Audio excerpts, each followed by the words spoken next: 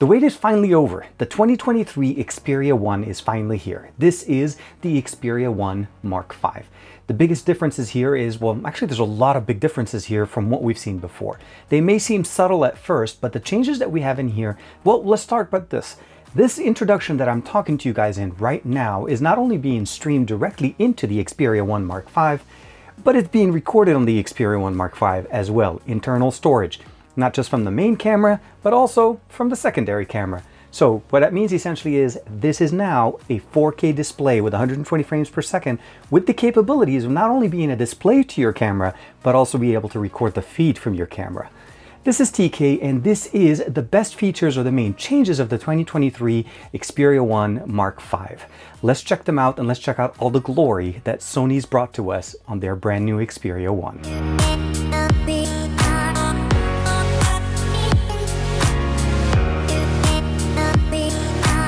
Like and subscribe and make sure you hit that bell icon so that you're always notified to whenever we have new videos on the channel. So here we have it, the brand new Xperia 1 Mark V. There's a few changes, overall differences from what we've seen last year. I'll start off by first saying overall here, let's look at them side by side.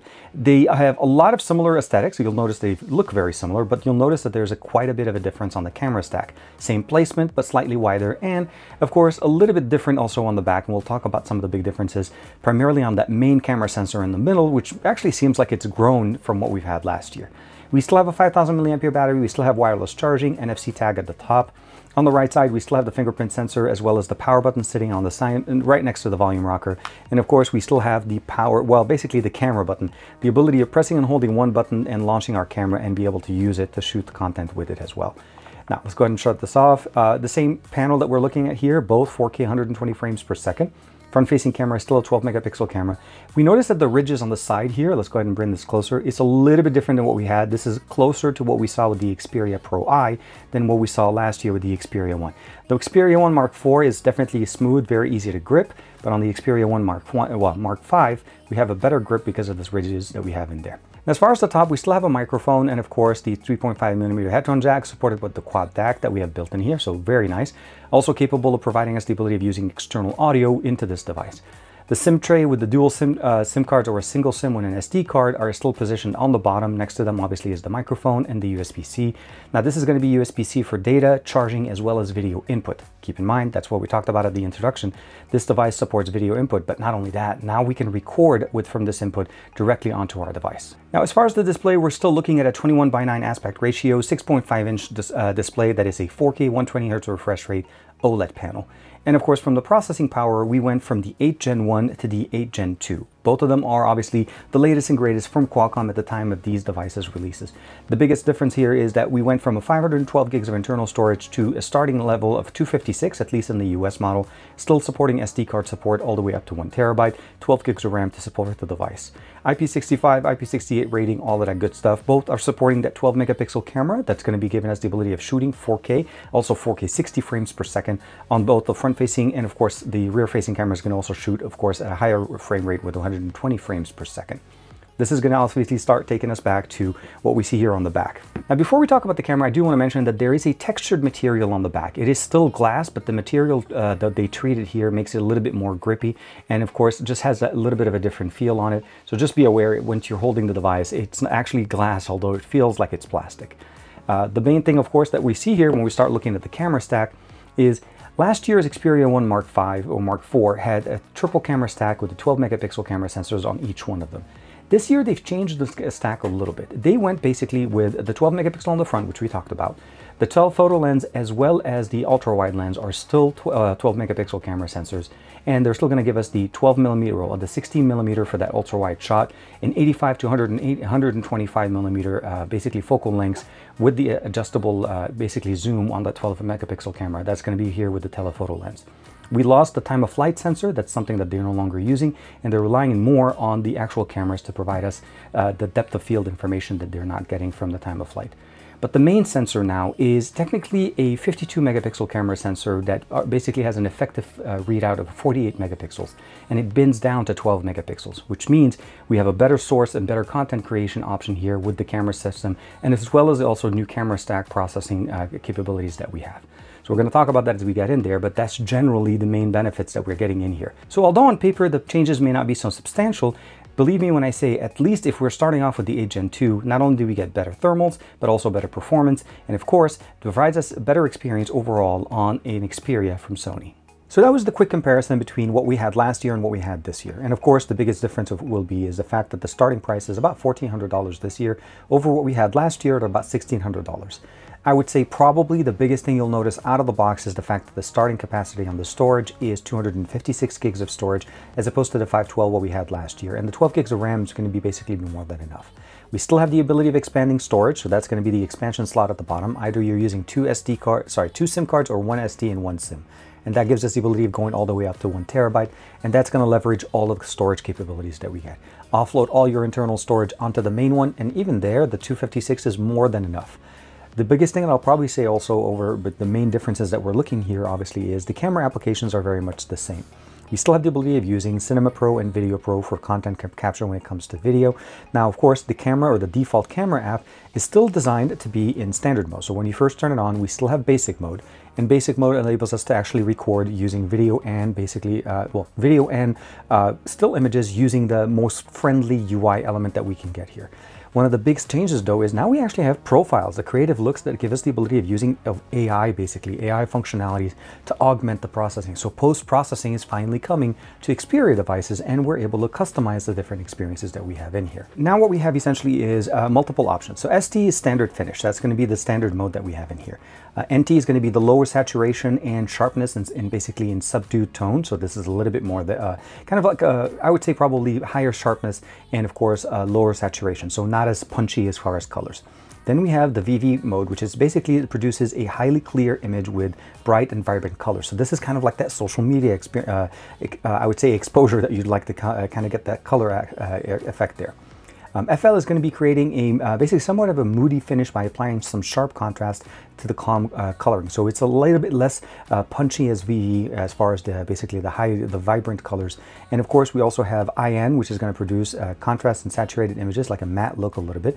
And last but not least is SH, which produces a bright atmosphere with transparency, softness, and vibrancy. So a lot of creative looks, a lot of post-processing capabilities built into this.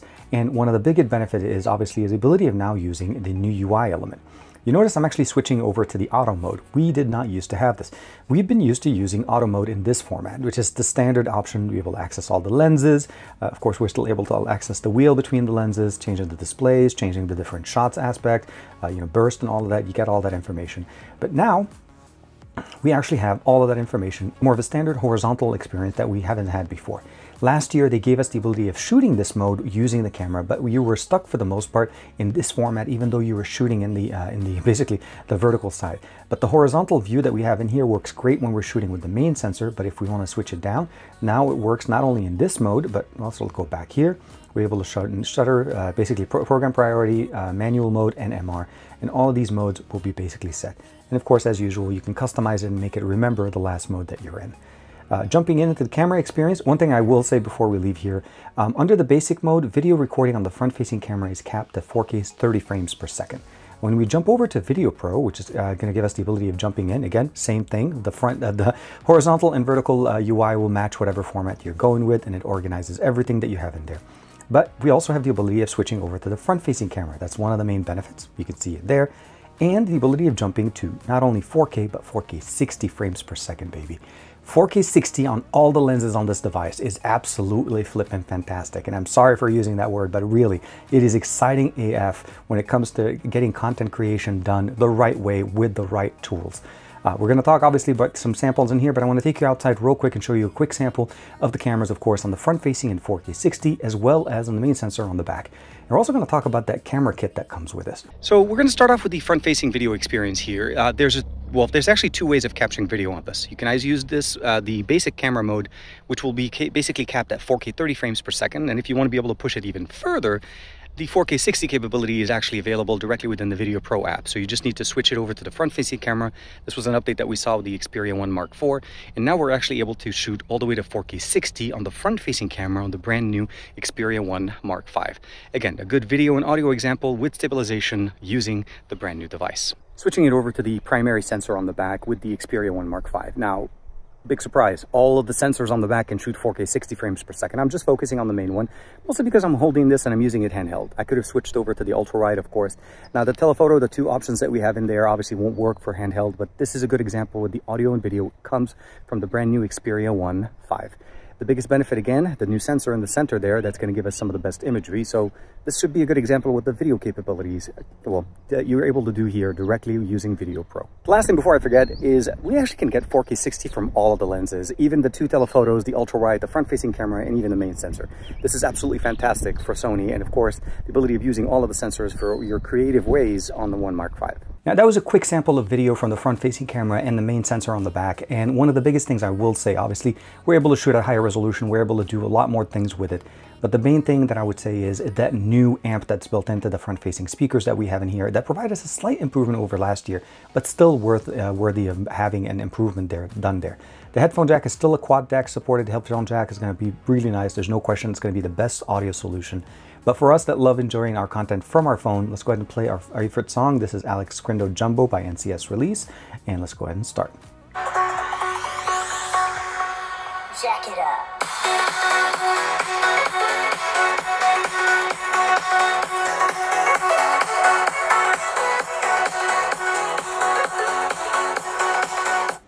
Sounds really good, bassy. It has that depth that you'd expect from speakers, almost like a regular boombox, and definitely can get pretty loud. Now, one of the biggest things that we obviously want to talk about, on top of the fact that audio has been improved, and of course we still have all of the capabilities, remember, we still have the ability of using this as an external audio source. So I want to talk to you guys about using this with the vlogging kit, because this is something that supports it and it works really nice.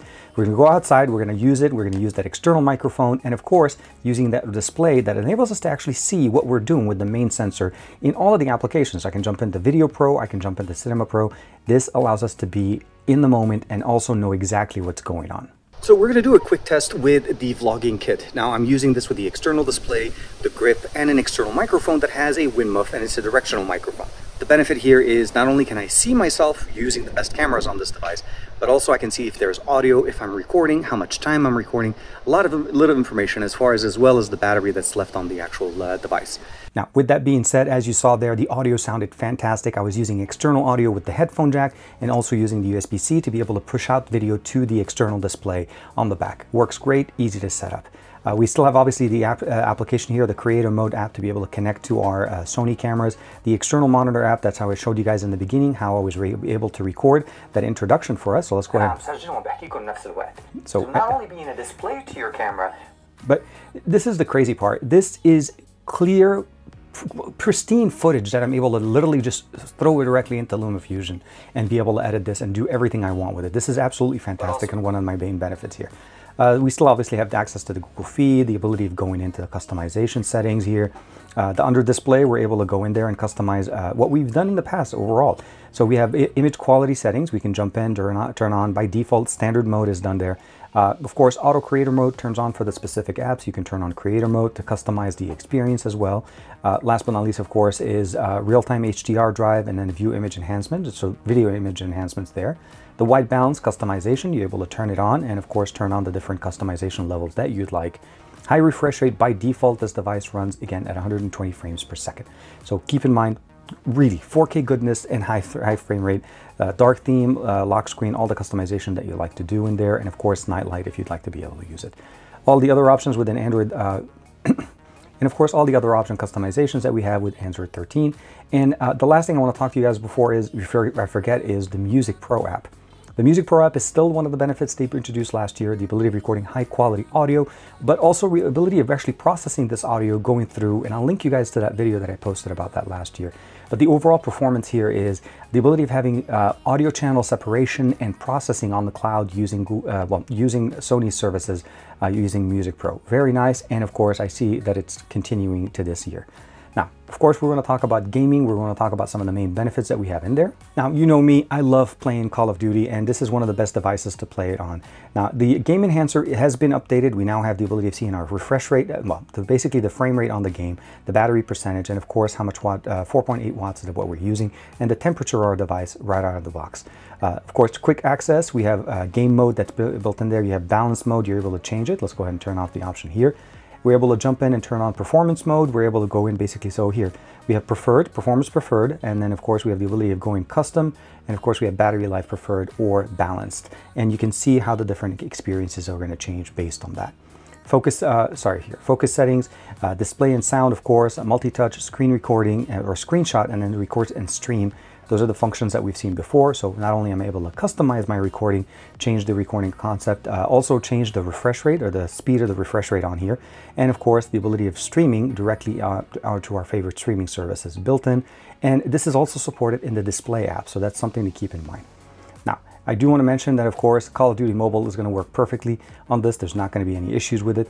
And this is going to also be something that I'm going to focus on a separate video for you guys, which is going to be dedicated to gaming. So let's play real quick some samples here, obviously from my Call of Duty session running on this device. And one of my main features that I love about that 21:9 aspect ratio that we get in here. Now, I know a lot of people will say it's a long device, but actually that lends to be a much better gaming experience. We have HS power control that's built into the game system here that allows us to actually charge the device or technically run the device on power using USB-C power over using the battery. So it allows us to actually run a little bit cooler. Couple that with the 8 Gen 2, the new thermal management that they have in there, it's still going to give us a really good experience, and it's going to give us that extended experience without running hot. And that's really what we see here. An extended session about 30 to 45 minutes on, of course, Call of Duty Mobile running at high refresh rate wasn't causing this device to get very hot like what we had last year with the 8 Gen 1. Now, one of the things I do want to mention here, obviously, is the Geekbench 6 core, and of course, the ability of understanding that one of the other areas that Sony was able to make the, I would say, the reduction in feature is it's basically doesn't supporting, well, this version of this device doesn't support ultra wideband, so there's no UW 5G. It's all sub 6. So those are the speeds that you're seeing there that I'm sharing with you guys. This is on T-Mobile in the LA area, and I'm actually getting pretty good, and it's taking advantage of the mid bands of the Sprint and T-Mobile acquisition. So the way this is actually turning out to be, I feel like for me, it works perfectly fine. I don't have Verizon as a carrier, so this doesn't really impact me, but if you are looking for ultra wideband, you may want to start looking either into the Pro Eye or some of the other options that are supported there. Now, that's pretty much how we see that in gaming experience, and that's definitely very nice. But of course, long or extended shooting in high refresh rate or high frame rate shooting, let's say 4K 60, we now have obviously endurance mode that's also built into the system that allows us to run this device and allow us to tell the phone that I'm having you in a hand, well, I have you in basically in a tripod and I'm not holding you by hand. And it allows the phone to run a little bit hotter than it typically would, and allows you to keep going shooting 4K 60 video for a longer duration. Last year we saw that coming in primarily using it with the grip. Now we're able to customize it and of course get the benefit of that with our device. So when it comes down to all of this, and of course the camera stack that we have on the back, I'll say this, that I haven't had the phone with me more than a week yet, so I've been testing it and doing a whole bunch of different things with it, but I do want to share some samples of images with you from this device. The experience that we're getting here is very familiar. This is Sony at its best. And what I feel like that every year we get these nice little additions, and very few, I'll say this, we did lose some storage capacity here. Last year was definitely a nice bump. But I will probably say if you were worried last year that the $1,600 price point was too high, having it down to $1,400 with a 256 and expandable storage and a headphone jack, again, things that typically don't exist at this price range or even in this category, is still absolutely fantastic. The ability of adding onboard storage. I don't know how to explain this, but this to me was a very big implementation that I really felt like this replaces basically any kind of external recorder you can ever even get on the market, because your phone is by default the thing that does everything for you. So not only are you able to record, and it will match certain resolutions as far as basically what you're able to shoot for. It doesn't do 720p, so you need to have a minimum of 1080p or higher resolution, and that's what I was shooting with my 8mm here that we have in here. It's feeding in 4K footage from my main camera and overhead, but it transfers it over to 1080p, and that's why the resolution wasn't exactly as the same. But think about it this way. But you have to appreciate the fact that it's basically mixed footage, like ready to use footage that I can use to edit my content in LumaFusion, add a few things on top of it, some transitions, take out some of the dead spaces that I have in there. And all of the audio from that footage that I was recording there, because I was funneling it through the A10 Mini, was always being used with the same audio I'm using with right now. I'm using my Rode Video Mic 2, and that makes it so that even though I'm using my B camera, my A camera audio is the one that's there. Very nice. Like obviously if you couple it with the right tools, it's absolutely going to be fantastic. So leveraging whatever Sony camera or device that you're using that provides video output. So Hope you guys enjoyed this. I hope you guys are as excited as I am about the Xperia 1 Mark V. And the reality is we're so excited. I mean, think about some of these things that are in here that are going to come down to the Xperia 5 Mark V. And that's going to be one of the other things that you're going to keep in mind there. It's more nimble, it's smaller, but it's still going to be as powerful. And I really hope that the main sensor transitions over. There's still going to be more videos coming out here, so please let me know in the comments which one would you like to be first. Is it gaming, is it photography, or is it a comparison to some of the other devices on the market right now? Like and subscribe, and thank you very much for checking out this video. I want to say thank you very much as well to Sony for allowing me to check out this pre-production unit and share with you guys my opinions and of course my experience after using this for literally less than a week. And please make sure to let me know in the comments what do you guys think. I'll see you in the next video.